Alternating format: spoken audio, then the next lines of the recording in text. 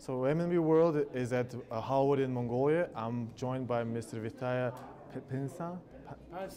Pansrigarm. I always have difficulty. He has played in many roles in the Only God Forgives, Mechanic, and The Executioner, right? Yes, yes. And you started your career at 50. Tell us about that. Like, why in that late the stage of your life started? Yeah, I mean, many people might think it's late, and I believe that's how, people who have regular job and they think that, at the age of 50, they might think about how would they retire, right?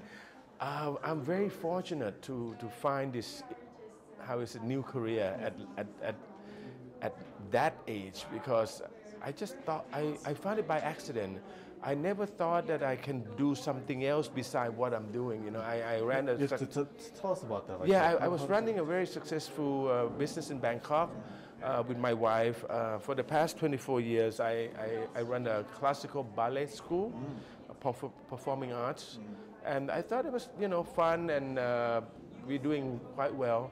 But then I was discovered by a cameraman who worked for the Hollywood production film, and he asked me to be involved in one of his projects. And basically I said to him, why not? And I did something with the project, and it was like domino effect. It just get me from one project to another one, and it just keep going. And it's been happening for the last 10 years, and I'm having a great time. And I saw your film, The Only God Forgives. That was, I think, the first film I saw you in. And in that movie, you were very stoic and very ruthless. And when I see you, you don't seem like that of a person. But also, in that point, like, Mongolians tend to, like, in historical terms, we tend to be very like ruthless people.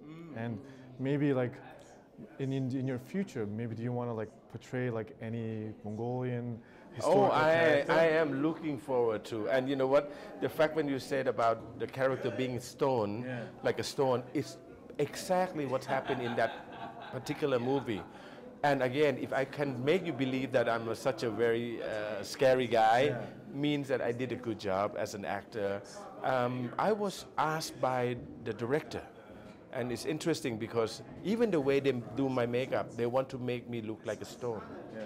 Because sometimes when you see a statue, you can feel like, oh, the statue is so powerful, and you feel respect to the statue, So that's how I have to think when I perform in that character. Again, in real life, we are not in that character. But so when we get the task about our character, we have to really work hard on learning about the character of each role that we are in. Like you mentioned, if a movie has to be something with the warrior, then you have to come up the idea of why do you have to be so brave, so strong? Because you cannot show your enemy your weakness. And when you understand that characteristic of the particular, person, then you believe enough that you would show it out naturally. So when the audience see it, they trust and they believe in your character. And maybe do you want to like play like a Mongolian character? Like if I have specific? the opportunity to be back here in Mongolia, I would say yes so quickly. And of course, I think it would be an honor for me to be part of the Mongolian cinema. I hope. I'm looking forward to. I want to see you in one of Mongolian films, actually. So you've been in Mongolia for only a few days, though. Like, and maybe before coming to Mongolia, what have you known about Mongolia? What were you expecting about Mongolia? First, I have to say that thanks to the organizer and the committees of the festival that gave me the opportunity to be here. Mongolia always on my dream list, and it's exactly what I have in mind. I mean, of course, we're sitting in a city, and it's very metropolized and very modern. But I know that out there in the countryside, Mongolia is still part of a very big part of the world that has natural resources. And the people of Mongolia are so close to nature, and that's what very important for us that we have to be with nature, and we have to respect nature. You know, if we don't respect nature, that means we don't respect ourselves because we're part of the nature. And maybe like, what do you want to see like in your time in Mongolia at this moment? Well, first of all, I think the first thing I meet with the people. I want to see people. I had chance to work with one Mongolian film before. Really? What was that? What was that film? It's called The Third Eye of God, with the actress named Sula and her husband Shadev, and they were such a wonderful couple to work with. And I was just in my mind, I wish I can come back and visit them. I just saw them at the opening ceremony, so I was very pleased to see them. But of course, I wanna know more about the culture, and I want to see the nature, how people live.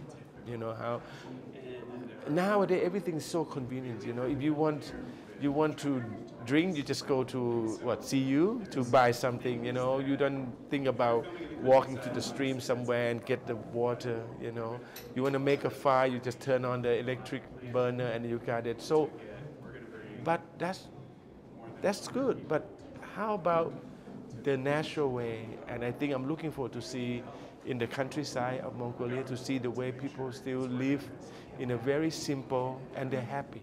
It might inspire you to, in your next role, maybe like a Mongolian person, but also like a stone person, like a god. I think they can make me up and look a bit like Mongolian. I think you have the look of a Mongolian, I would say. And my last question, like, how can maybe like Mongolians like us, Mongolian filmmakers, actors, like break into the Hollywood system maybe?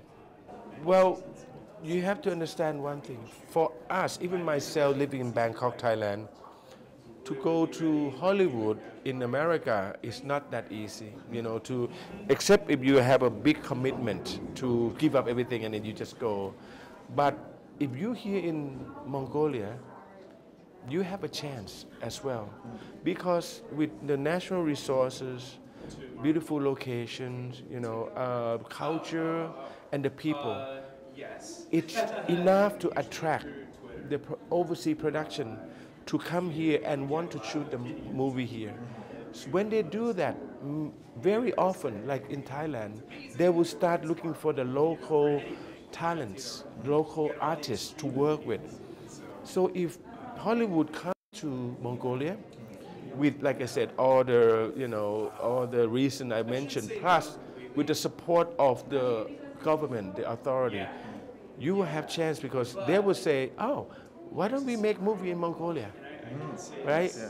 You'd be surprised, a lot of Hollywood movie in Thailand that you think is like, you know, Brazil, something. Yeah. It's actually shot in Indonesia. Yeah, it's shot in Bangkok, you know. Thailand. Same here. If they're here, and you're ready for it, if you're an actor, you want to get into more of an international style of acting, you can start, you know, maybe watching the Hollywood movie or international production movie, and then you learn the style, and when they get here, you go and cast for it, you can get involved, and it can happen, just like the way it happened to me, you know.